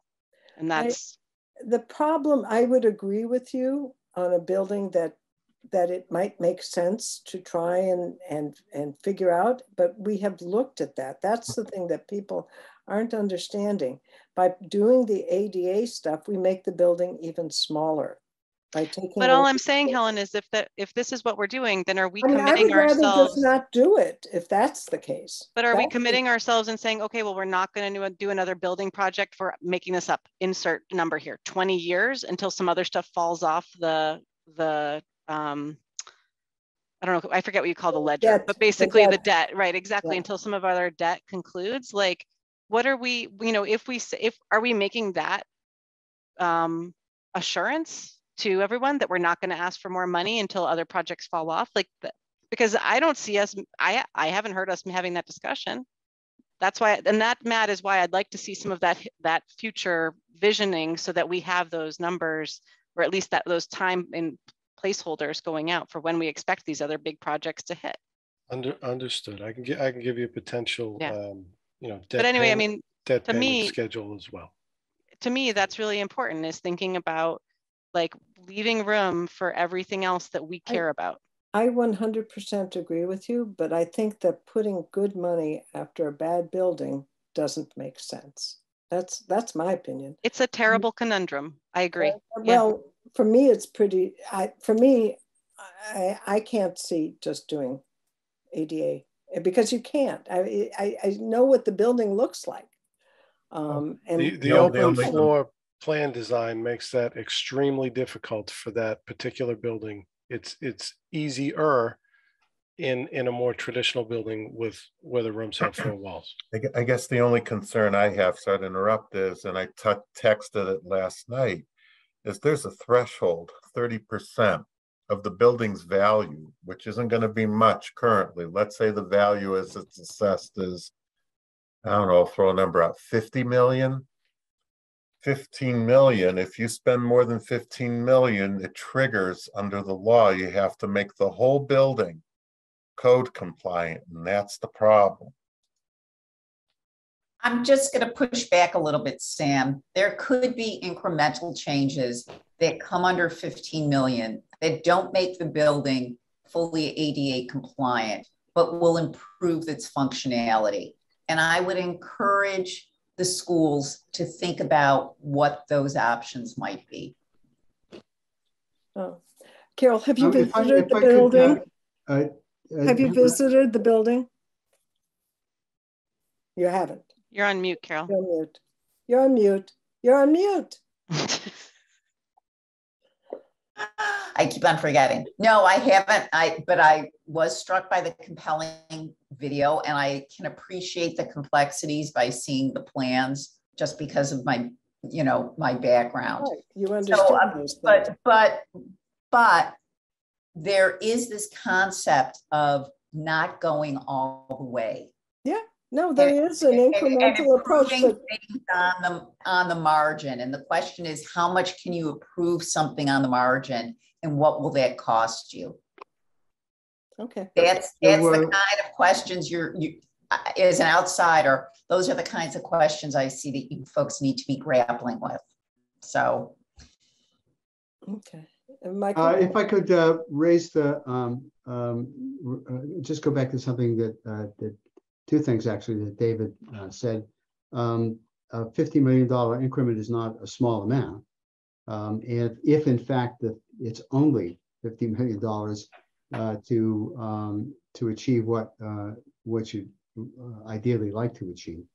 And it is a very interesting question as to whether a series of incremental updates over a period of time could be perhaps funded through an override, could focus on the things that would really be significant in improving the building. But David, the other thing is, you do need to, you do need to look at the town as a whole, because the money comes out of the taxpayers' pockets as a whole, and they look at their tax bill, not in the school piece and the town piece, but rather as a whole.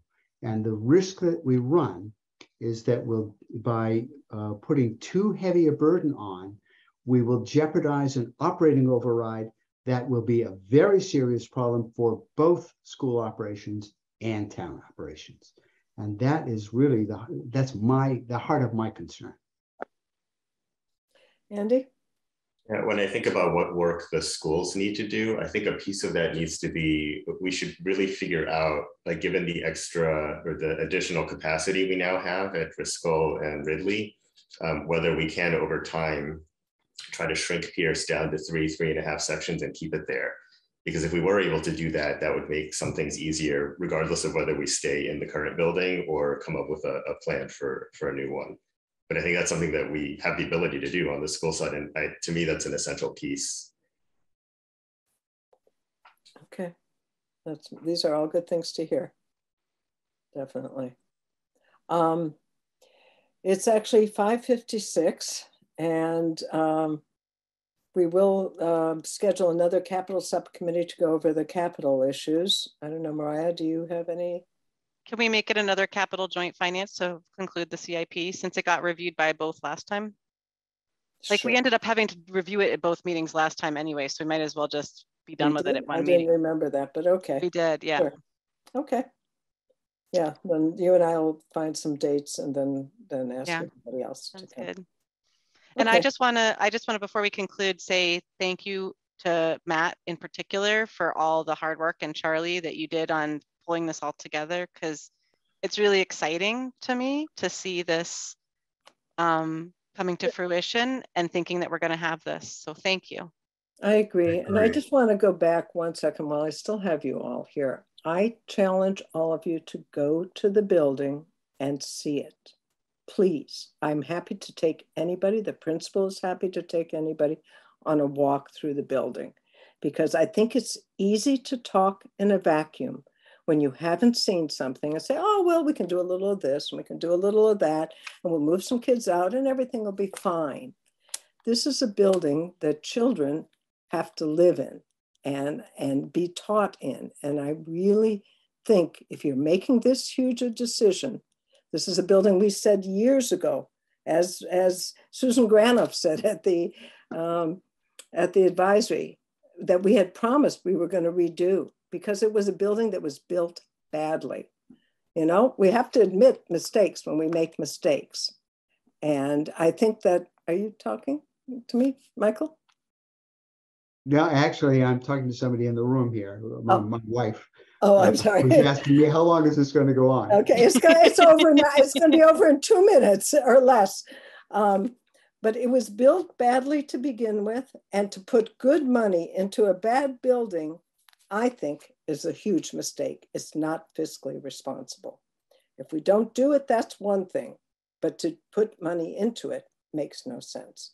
So I challenge everybody here, and I can start scheduling times for people to come and visit the building. I would prefer for you to visit it in the fall when the kids are there, so you can actually see it running and see how it works or doesn't work. I also want to add one thing, which is that there was this parallel brought up between Pierce and some of the other buildings like Lawrence and other buildings yesterday. And I liken Pierce to a concrete balloon, and that it's basically hollow on the inside and got this big concrete shell. It's not like some of these other buildings, which are built more classically and have much more flexibility. So that's another important thing. When we can't just say, oh, it's the youngest of all these buildings and look how Lawrence has flexed. It's a fundamentally, as Helen said, it's a fundamentally different building. And that doesn't change the fact that the project is really expensive and we want to figure out how to pare it back. So thanks, everybody. Thank you.